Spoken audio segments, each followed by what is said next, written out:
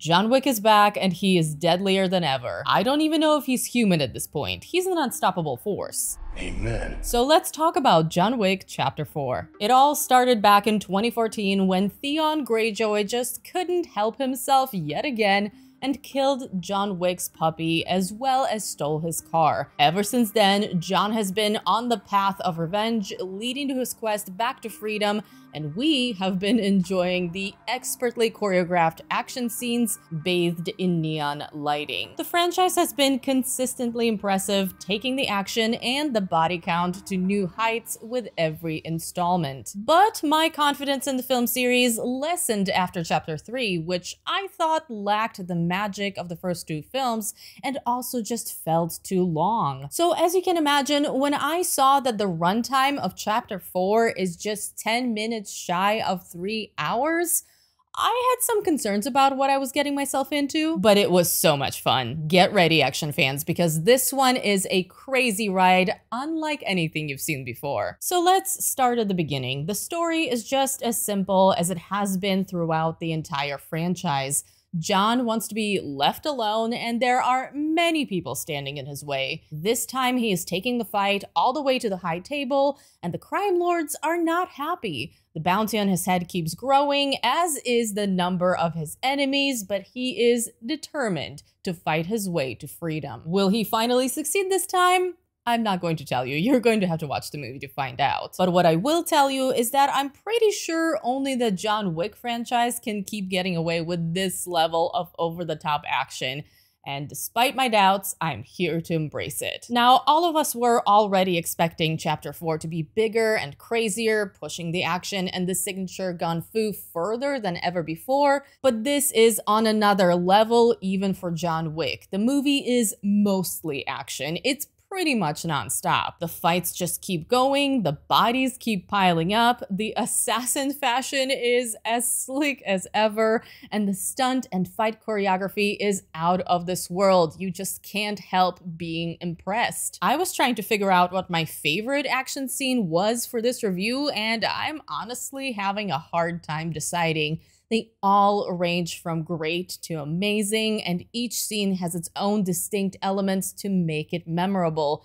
If you love action, you're going to love this film. There's no question about it. Something that I did not expect them to lean into as much as they did is the physical comedy, and Chapter 4, unexpectedly, is the funniest and the most entertaining film in the franchise. It's not like any of these movies have been particularly subtle or elegantly written, but Chapter 4 really leans into some of its over-the-top elements, and they know they're going over the top, so they embrace the more comedic aspects of that. In some cases, it does get too ridiculous, though that will depend on how you feel about this kind of comedy, but overall, I was having a great time with the darkly comedic tone they went for, and the audience around me was absolutely having a blast. Laughing, gasping, applauding. It's definitely the type of film you should experience with a crowd. The writing, on the other hand, is not amazing. And look, I am not being unreasonable here. I do not go into a John Wick film expecting it to blow my mind with its writing.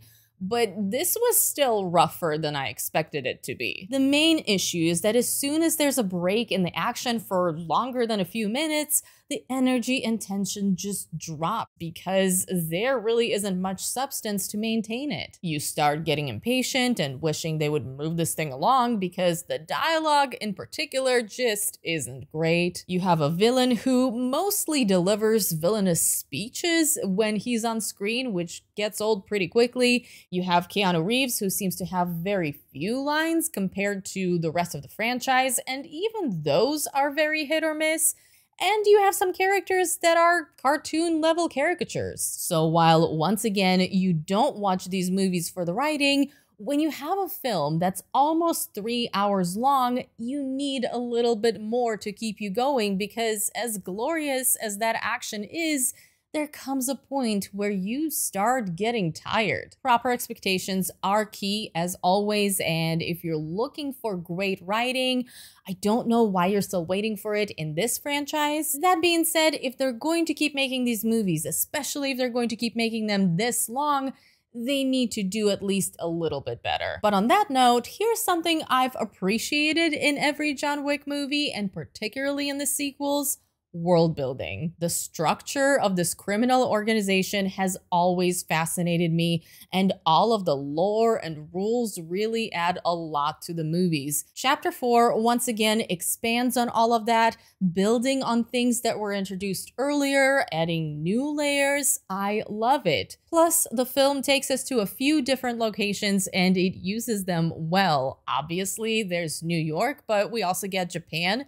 Germany, and France, and each of these have some fantastic action set pieces. John Wick can't just stop by without killing a few dozen people or a few hundred. Things tend to escalate when he's around, okay? Let's talk about the cast though, because it is stacked. The regulars are here, of course. Keanu Reeves is destroying everyone who gets in his way. Ian McShane is back with all of his charisma. Lawrence Fishburne is great, though I wish he had a bigger role. It's good to see all of them back, and they do not disappoint. The newcomers, though, are just as exciting. First of all, Donnie Yen is fantastic. How can you not love Donnie Yen? He plays a blind assassin, Kane, and he is equal parts deadly, cool, and hilarious. He also delivers the best fuck off line in the history of cinema. He's just wonderful. I could watch an entire spin-off about his character. They are working on a spin-off film titled Ballerina, and that's supposedly in post-production now.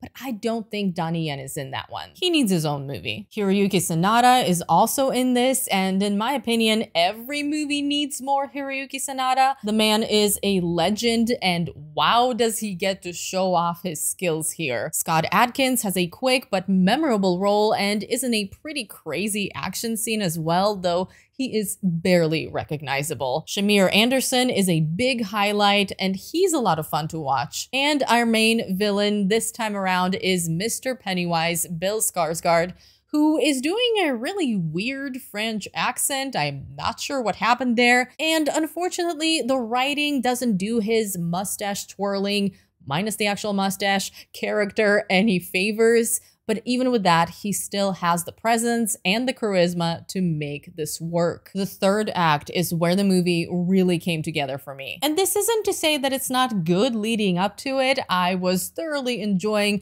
everything that came before, but to me, the third act is where the movie truly shines in every aspect, and I promise it's not just because it's happening in Paris. I don't want to spoil anything, so I'm not going to get into the details, but the combination of the Parisian landmarks, the absolutely insane action, and the movie's dark sense of humor really brought it home. Also, I loved how they approached the final standoff and the way it was done. That was easily one of my favorite parts of the film. Does the movie occasionally cross every possible line of believability? Yes, it certainly does, and suspension of disbelief is required to enjoy this film, more so than with the previous three. But it's also clear that the filmmakers knew their audience, they knew they were being ridiculous, and they went for it anyway because at the end of the day, it's a great time, and as I mentioned earlier, no other franchise would be able to get away with the things John Wick movies get away with. Did it need to be almost 3 hours long? No, of course it didn't. But was it still worth my time? Absolutely. John Wick Chapter 4 might occasionally feel like a video game, especially when it comes to the dialogue, but it's also the most fun movie in the franchise. It's big, it's loud, it's over the top, it has a great cast and a great sense of humor. The action scenes are truly unlike anything you've seen before, and even when the movie goes too far, it's still one hell of a ride. If you're an action fan, you have to see it. If you're a Keanu Reeves fan, you have to see it because you know it's about to go down when he says, "I'm going to need a gun."